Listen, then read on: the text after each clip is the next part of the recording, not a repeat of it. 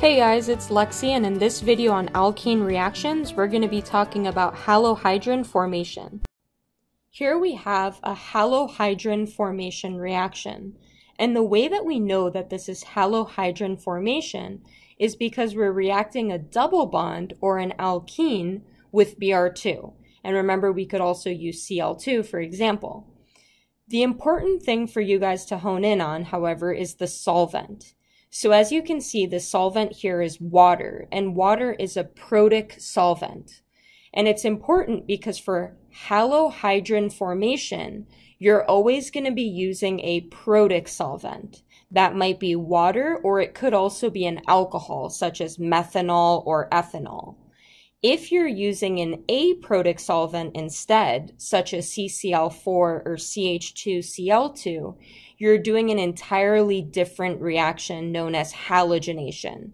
So if you haven't checked out my video on halogenation, go ahead and check out that video before you watch this one, because the two mechanisms are very similar to each other, except at the very end. So understanding halogenation well will help you understand this reaction. So now that we know we're using a protic solvent, we can go ahead and proceed with this reaction. Again, remember, water is an example of a protic solvent. So the first step here is the double bond is going to attack one of the bromines. And then the electrons between the two bromine atoms are going to go to the second bromine.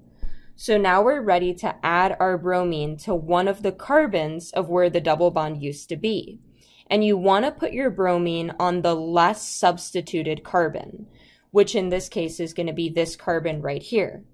So the way that I know this carbon is less substituted is because there are more hydrogens on that carbon. So I'm going to go ahead and put my bromine on a wedge. Now you don't have to put the bromine on a wedge. You could also put it on a dash.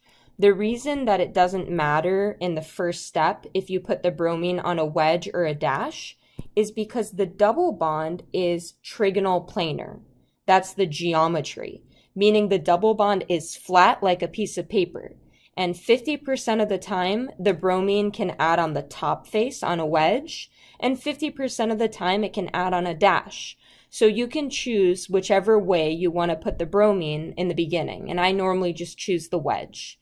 So unlike hydrogen, bromine actually has these lone pairs around it. So as opposed to us forming a carbocation on this carbon that is now deficient, remember this carbon used to have a double bond and it doesn't anymore. So you might be thinking, okay, now we've got a carbocation. But in reality, we do not have a carbocation there. The bromine is going to donate a little bit of its electron density to that carbon. So instead of having a full-blown carbocation, we're going to have a partial positive sign instead. And so why is that significant? It's because the partial positive sign, just like I mentioned for halogenation, here it is again, it's not able to rearrange. So remember, only carbocations are going to be doing those methyl shifts and hydride shifts. So you're not going to see a rearrangement here with that partial positive sign. So now that we have the intermediate set up, you might be thinking, okay, now the second bromine is going to come in and attack just like it did for halogenation. However, that's not the case.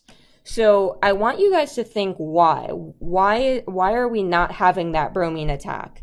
So remember, we've got the bromine that left, and he's got a full negative sign. So we added on one of the bromines. Here he is. And then we've got the second bromine, and he's just kind of chilling there with his negative charge. And remember, Br- is a very strong nucleophile, so it would make sense that he would attack the partial positive sign. However, instead, what's actually going to happen here is the water is going to attack. So here is our water molecule, and it's got two lone pairs on the oxygen. And so the water is going to go in and attack the partial positive carbon. And then bromine is going to take his electrons back. And we want to think, where is the water going to add? Is it going to add on a wedge or on a dash? And so remember, the first bromine added on a wedge. And that means that that front face is very crowded. So the water molecule, when it attacks, it's going to have to attack on the back face. So it's going to come in on a dash. And the reason the water comes in from the back is just to avoid the crowded front face. So now that the water has attacked, the oxygen atom is going to acquire a positive formal charge. So make sure you put the positive formal charge on your oxygen, and I'll get back to him in just a second. I want to comment on one thing. Why does the water attack as opposed to the bromine? That's a very good question. You might be thinking, I know water is a weak nucleophile, and Br- is a strong nucleophile. So wouldn't it make more sense for the Br- to attack?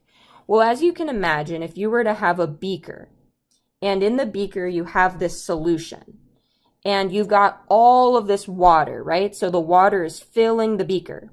And then you're going to put a little bit of your Br2 inside of the beaker, a little bit of the alkene, and they're going to react within the water solvent. The reason the water preferentially attacks instead of the Br-, even though the Br- is a stronger nucleophile, has to do with the fact that there's just way more water molecules around. So it's not that the water is a stronger nucleophile, it's not, it's weaker, but it's just probability alone. By having all of these water molecules around, that's the reason the water attacks instead of the bromine. And this is going to be the case of any protic solvent that you use. So I told you guys in the beginning that you could also have methanol here instead. If methanol were to have attacked, you would have added the methanol molecule on. And instead of having this H here, you would have had a CH3 for methanol. So you want to pay close attention to whatever solvent you're using, okay? And if it's a protic solvent, remember it's the solvent that's going to attack as opposed to the second bromine. So now we can't just leave our water molecule with the positive sign, the water that just attacked. So we're going to have to do a neutralization step. So a second water molecule is going to come in, and you might be like, well, where did that water come from? Remember, there's so many water molecules in this beaker, so it's just a second water molecule, and his oxygen lone pair is going to grab one of these hydrogens, and then the electrons will go back to the oxygen. And so that's going to allow us to get our product, where we are going to have the neutral OH group, and then we're going to have our bromine. And so one thing you want to pay attention to again is that I mentioned this in the last video on halogenation, but because we have this cyclic intermediate, you guys see how this intermediate is kind of triangular? That is the reason that we're going to have anti-stereochemistry for our product. So do you see how the bromine here is on a wedge and the OH is on a dash? Those are opposite each other, right? That's known as anti. And anytime you have a cyclic intermediate, you're going to end up with anti-stereochemistry. So because of our cyclic intermediate, we have the anti-stereochemistry. Now, there was really no reason that the first bromine added on a wedge. It could have added on a dash instead.